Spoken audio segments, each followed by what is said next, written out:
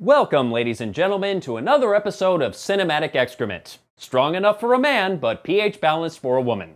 Join me, if you please, for a little discussion on Total Recall. Directed by Paul Verhoeven and starring Arnold Schwarzenegger, Sharon Stone, Ronnie Cox, and Michael Ironside, 1990's Total Recall is a sci-fi classic. Based on the short story We Can Remember It For You Wholesale by acclaimed author Philip K. Dick, the movie has basically the same premise, though where it goes with this premise differs from the source material quite a bit. Schwarzenegger plays Douglas Quaid, a man who is sick of his boring life and longs for something more. Specifically, he wants to visit Mars, a place he has recurring dreams about, but his wife doesn't think that's such a good idea. Since he can't go there for real, he visits Recall Incorporated, a place that can create artificial memories of a trip to Mars and implant said memories into his brain. But during the process, he inadvertently discovers he really did go to Mars, and whatever he did there led to his mind being wiped, and the recurring dream is actually a faded memory. The discovery brings the wrath of an evil corporation upon him, because it's a dystopian sci-fi picture, and of course it does, and Quaid has to fight them off and get his ass to Mars to learn the truth about what happened to him. This movie has it all. It's got Arnold Schwarzenegger in the prime of his career, plus great performances from the rest of the cast. The characters are fun and interesting, the special effects were really good for the time, the dialogue is fantastic, and of course features some great Arnold one-liners. See you at the party, Richter! It's got the campiness of classic sci-fi, the over-the-top violence of a Paul Verhoeven film, and a freaky mutant woman with 3 tits. 3 tits, that's awesome. Overall, it's a hell of a lot of fun and I highly recommend it. But like anything that was popular back in the day, it was only a matter of time before we were treated to an unnecessary remake. That's pretty much how Hollywood operates nowadays, though it's not always a bad thing. Sometimes the remake ends up being pretty damn good. Sometimes it ends up being not so good, and sometimes it ends up being completely forgettable. Seriously, I know I saw the Conan remake, but I remember not one frame of it. How is that even possible? Anyway, where does the 2012 remake of Total Recall fit in? Is it a worthy successor to the original, or is it simply a pale imitation? Let's take a look. A remake produced by a company called Original Film. Are they doing this on purpose? Much like the original movie, our main character is Douglas Quaid, this time played by Colin Farrell, an everyman who dreams of doing something more with his life. And he's haunted by a recurring dream where he's trapped in an action movie with Jessica Biel. But haven't we all had that dream? No? No, just me? Okay. But unlike the original movie, the dream has nothing to do with Mars. In fact, Mars has nothing to do with the movie at all, except for one scene where it's simply mentioned in passing. Went to Recall for his bachelor party. Wanted to be king of Mars or some shit. I'd like to go to Mars. Well, it ain't gonna happen this time.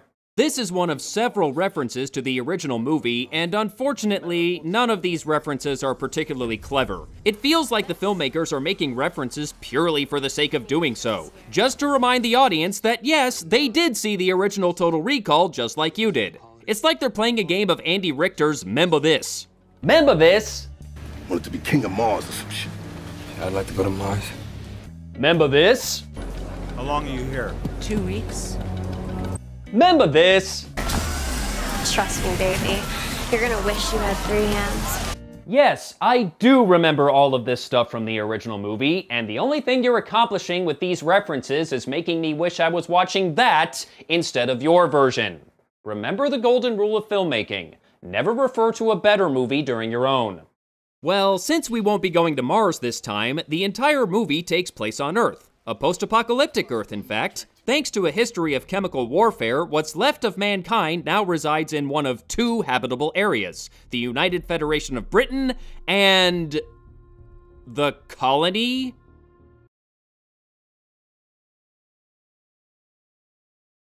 Australia.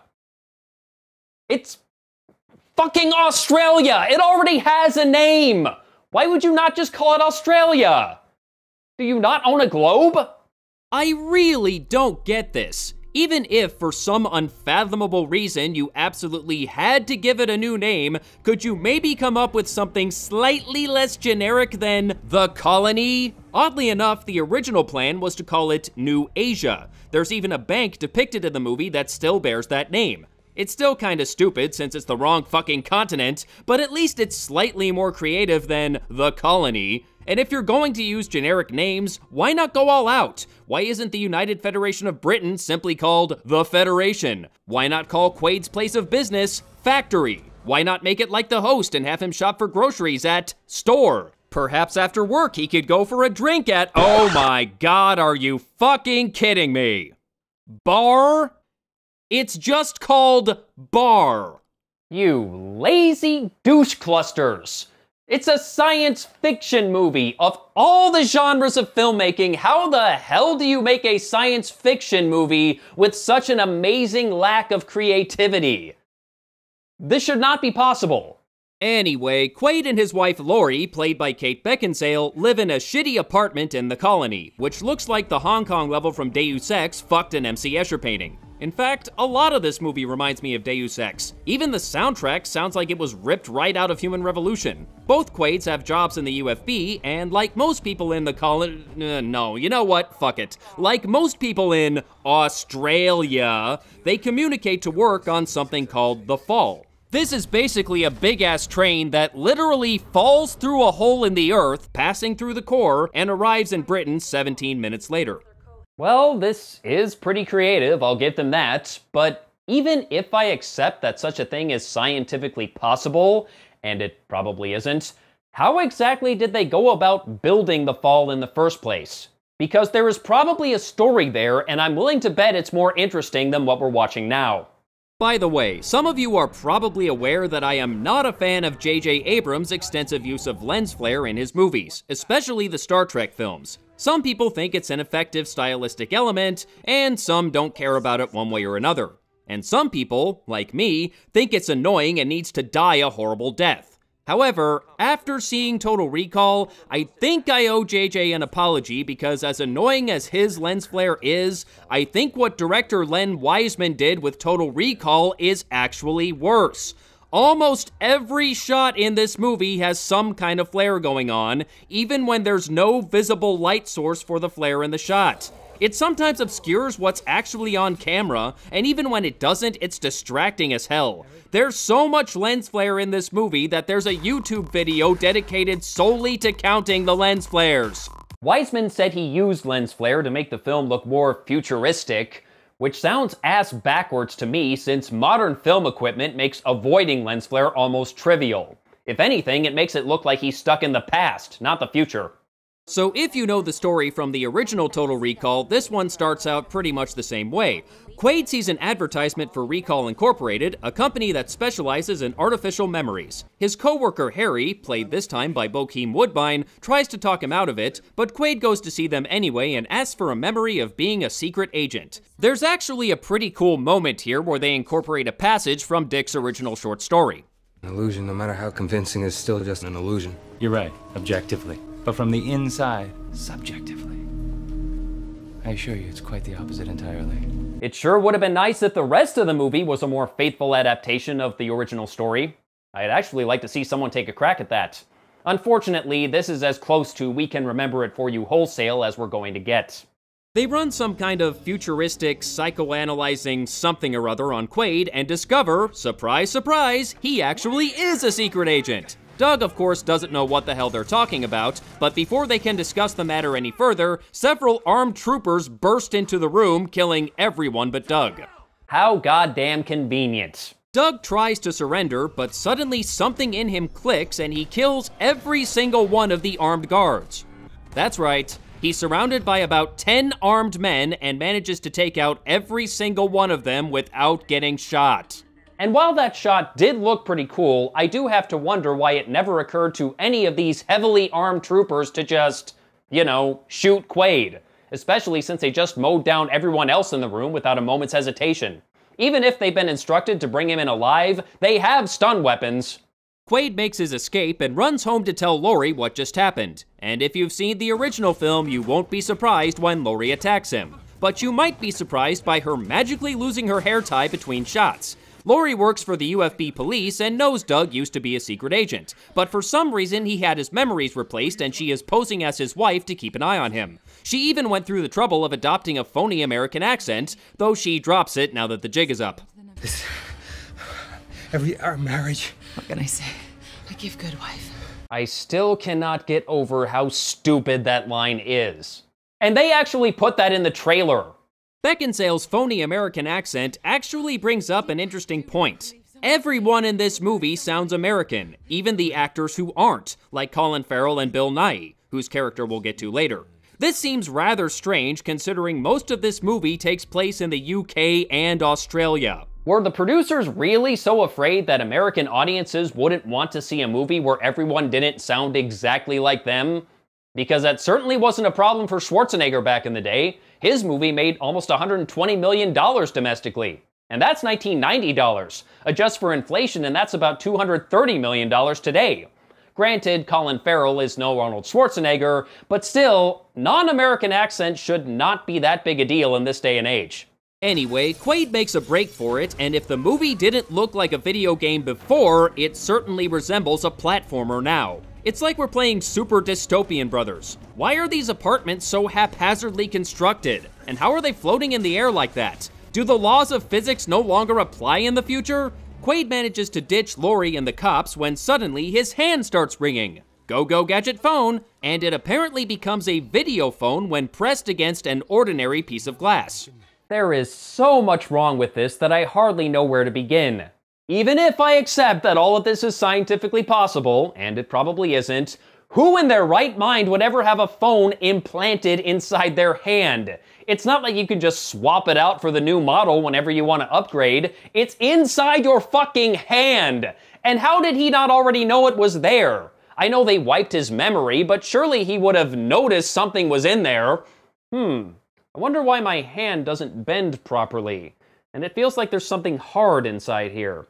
And every time I board a train, I set off the metal detector. Well, I'm sure it's nothing.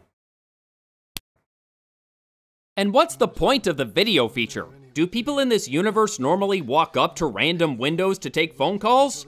That's a little weird. And why is it necessary for Doug to see the guy he's talking to? It doesn't add to their conversation or help him in any way. If anything, it would hurt him since it makes eavesdropping that much easier. It seems like this was added to the movie just to remind everyone that we're in the future, no matter how unrealistic a vision of the future it might be. We're gonna make this the futuriest future that ever futured. And yes, I know the original movie was also guilty of this to an extent, but Verhoeven's Total Recall was meant to be campy and over the top. The crazy future tech fits the tone of that film quite well, but Weisman's Total Recall has a darker and more serious tone compared to the original, and this kind of silliness just doesn't gel with what the movie is trying to do. It feels like they're going for serious and campy at the same time, and it just doesn't work. Also, it's amazing that Quaid can get a notification of a new message on that window, even when his hand is no longer pressed against it. Because technology is magic! Quaid cuts the phone out of his hand so they can't track him, a process that doesn't look nearly as bloody or painful as it should, and after retrieving some items from a safety deposit box in a scene that looks more like the Bourne Identity than Total Recall, he gets his ass to Britain. Unfortunately, his fancy digital disguise glitches out upon arrival, and Laurie chases after him?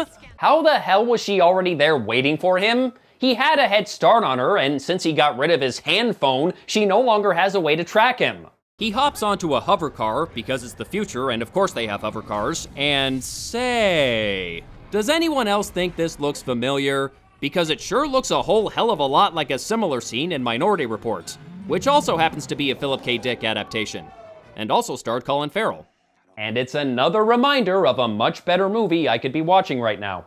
Literally seconds after he jumps onto the freeway, he is rescued by Melina, the woman from his dreams. How the hell did she find him so quickly? Is everyone in this movie psychic? What follows is a lengthy chase sequence where we learn that this ridiculous freeway system allows the hover cars to travel not only above the road, but under it as well.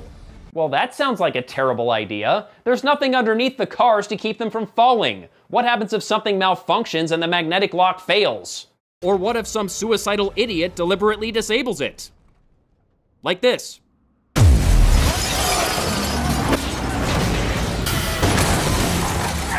Apparently, the fools that designed this freeway system never took that into consideration. Because here in the United Federation of Britain, safety is always priority number 2. Quaid brings an unconscious Melina to his old apartment and eventually finds a recorded message from his former self. But this isn't just any recording. Remember, this is the futuriest future that ever futured, so it's an interactive recording. It apparently only responds when you ask it the right questions. Well, that seems unnecessarily complicated. What happens if he doesn't ask the right questions? Is he just out of luck? Oh well. Keep in mind, Hauser is leaving this recording for himself. You would think he'd want to keep the information and instructions as easy to follow as possible. By making it overcomplicated like this, he's only hurting himself. A simple recorded message was sufficient in the original movie. Why is it not a viable option now? Anyway, the talking head informs Quaid that his real name is actually Carl Hauser, and he was sent by Cohaagen to infiltrate the resistance movement fighting for Australian independence. But then he met Melina, who convinced him to switch sides. Since the UFB is running out of living space, or at least that's what we're told, it's not at all apparent in the movie. Cohaagen's plan is to invade Australia, wipe all the colonists out, and replace all the workers with robots. Fortunately, the robots have a kill code which is currently lost somewhere in the recesses of Quaid's memory, and Matthias, the leader of the resistance, should be able to retrieve it. Well, that seems like a pretty extreme course of action, don't you think?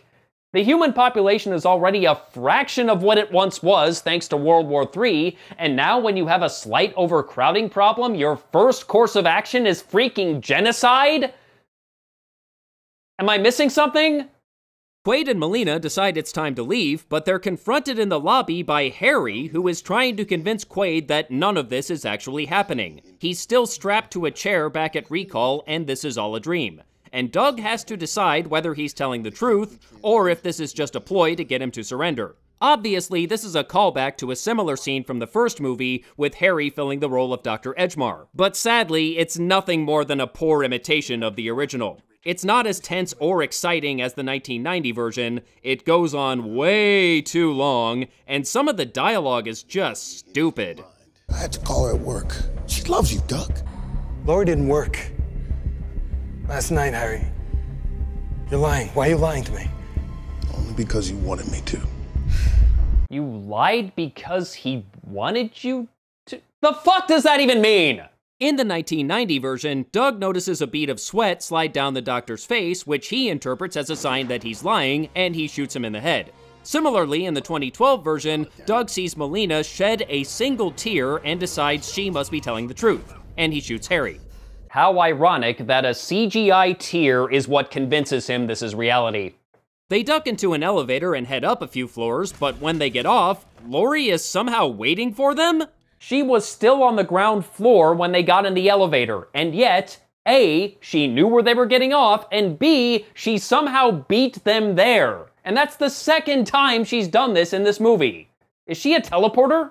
What follows is a chase scene through the most preposterous elevator system imagined. Look at this mess. The cars are not just going vertically, but horizontally as well. And they travel between buildings. There is no way a system like this would ever be logistically possible.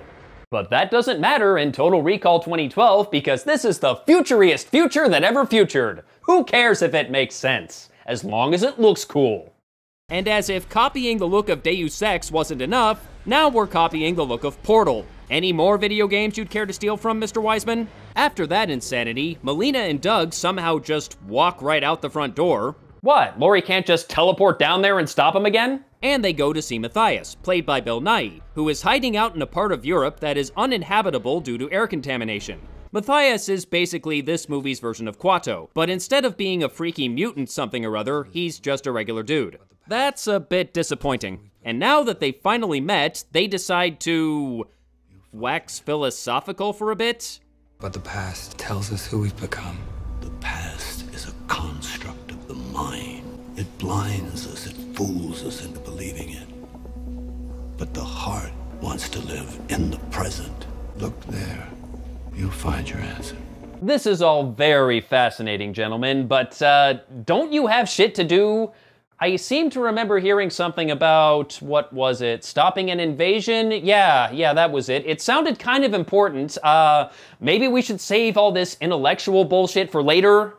They tried to retrieve the robot's kill code from Quaid's mind, but it turns out there is no kill code. It was all a trick to get Quaid to lead the UFB to Matthias. And sure enough, they storm the building and in walks Cohaagen, played by Bryan Cranston. Only 30 minutes left in the film, and the villain finally graces us with his presence.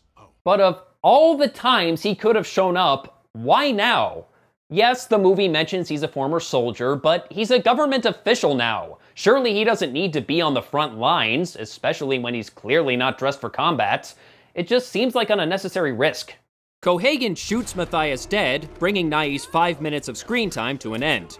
Well, that was a waste of good talent. Thanks for coming, Bill. And now Cohaagen is free to begin the invasion and restore Hauser's memory. This is an interesting change from the original film, as in that version, Hauser volunteered to have his memory erased in order to infiltrate the resistance, and him joining their cause was a ruse from the beginning. But 2012's Hauser had a genuine change of heart and betrayed Cohaagen, who came up with the plan to wipe his memory when he found out. And now he plans to bring back Hauser 1.0 before he was, in his own words, corrupted. This makes the character a bit more sympathetic since, unlike the 1990 version of Quaid, this one's good guy nature is not an artificial construction. And while they may possess a different set of memories, Quaid and Hauser are, at heart, the same person. Which kind of goes along with what Matthias was saying earlier, come to think of it. Well played, movie. However, it also makes Cohaagen look like a complete moron for wanting to restore Hauser's memory since it clearly doesn't define who he is. He betrayed him once, it's only a matter of time before he does it again, and to further cement his stupidity, Cohaagen leaves without bothering to make sure the memory restoration goes smoothly. What is he, a Bond villain now? Earlier in the film, they showed Quaid reading a copy of The Spy Who Loved Me, hinting at his desire to be a secret agent. But I didn't think the movie would actually become a Bond film. In any case, one of the guards cuts one of the straps holding him down, and Quaid kills everyone. And it turns out that guard was the guy Quaid spoke to on his handphone. So he shows up later just to get himself killed? Well, that's a pretty weak payoff for that plot thread. Meanwhile, the UFB is loading up the Fall with as many troops as it can carry for the invasion. And apparently Cohaagen is leading the invasion himself, even though he's still not in full combat gear. He's wearing a fucking suit. And I still don't understand why he needs to be there. Oh, right, because then we couldn't have a final confrontation between Quaid and Cohaagen. And we must have that confrontation, no matter how contrived it may be. Australia gets word of the impending invasion, and their response is to just stand there and panic. Are you kidding me? Folks, there is a really simple solution here. The only way those troops can get into the country is through that big-ass hole in the ground. Blow it up. If they can't get through the hole and dock at the station, they can't invade. Not one person in the entire goddamn colony thought of this. Jeez, death is too good for you. Quaid manages to sneak onto the Fall before it can depart, plants a few bombs, and rescues Melina, who has also been brought along for this invasion, which makes even less sense than Cohaagen being there. And after they run into trouble from the troops, they escape by climbing up the outside of the Fall?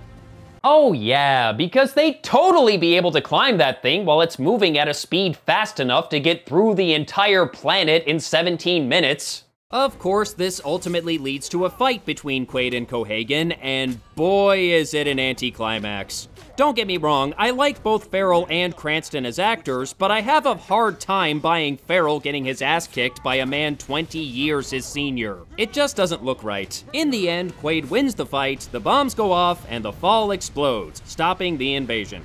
See? That's all you had to do. Blow it up. Not that damn hard. And of course, the movie has to go to great lengths to show us that Laurie survived the destruction of the Fall so she could come back at the very end and get one last stab at Quaid. Jesus, we already had our climax, why is the movie still not over?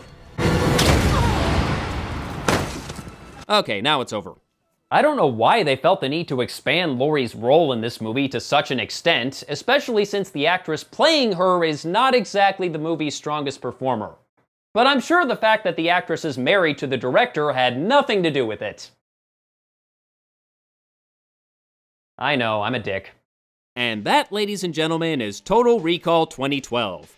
Honestly, it's not all bad. Most of the acting is solid, there are some decent action sequences, and the special effects are pretty good. But the two best actors, Nye and Cranston, are completely wasted in this movie. Instead, we spend most of the film with Farrell, Beckinsale, and Beale, who are, in order, great, mediocre, and crap. Beale was even nominated for a Razzie for this movie, but lost to Rihanna for Battleship. The visuals are derivative and marred by constant lens flare, the story isn't very strong, and overall, it's just a pale imitation of Verhoeven's film. I'd advise you to do what most moviegoers did and not waste your time with this. Stick with the original movie. It's so much more fun than the remake.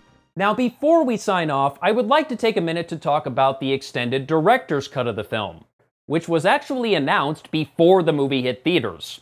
Studios double dip on home video releases all the time, but to be warned about it in advance is a rare thing indeed. The director's cut does have a few significant changes, the largest of which is a cameo by Ethan Hawke as Carl Hauser. Apparently, he went to such great lengths to disguise his identity as Douglas Quaid that he not only had his memories replaced, but also got plastic surgery to alter his appearance. It is also made clear that Hauser did not intend to betray Cohaagen, and the plan to disguise Hauser and replace his memory in order to infiltrate the Resistance was actually Hauser's idea all along, bringing the character more in line with the original movie. It also suggests the sequence of events may have taken place entirely in Quaid's head, as he was stamped with a symbol at recall before they started the procedure, but when he checks his arm at the end of the movie, the symbol is no longer there. This corresponds to a similar theory with the original movie that fans still debate to this day. Did Quaid's adventure really take place, or was it all a fantasy implanted in his head by recall? But while the original movie intentionally leaves this open to interpretation, the 2012 director's cut pretty much removes all ambiguity and makes it clear that it was all a dream. There are a few more minor changes as well, like the kill code being stored on a black box embedded in Quaid's head instead of just a hazy memory. Also, Melina is Matthias' daughter. What effect does this have on the plot? Nothing! Absolutely nothing! And if you can believe it, the scene where Harry tries to talk Quaid down is even longer in the director's cut than it is in the original. That blows my fucking mind! In the end, while I think the director's cut is overall a little better than the theatrical cut, it's still not enough for me to recommend it. Most of the problems are still there, and it even introduces some new ones. It's just not a very good movie. Next time, we're going to look at another sci-fi movie, and thankfully, this one is much more fun than what we looked at today. Until then, I am the Smeghead, and Hollywood can suck it.